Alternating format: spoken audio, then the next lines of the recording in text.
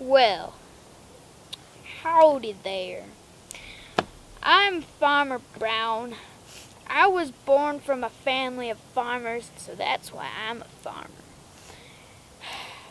Once you're born from a farmer family, you're stuck a farmer for the rest of your life.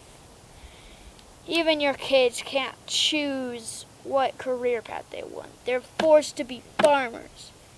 And being a farmer sucks. You have to water plants, which is boring. You have to make sure javelinas don't eat your crops. Your kids don't get to choose what they want to do when they grow up. You have to make a scarecrow to scare crows from eating your crops. You have to water your crops.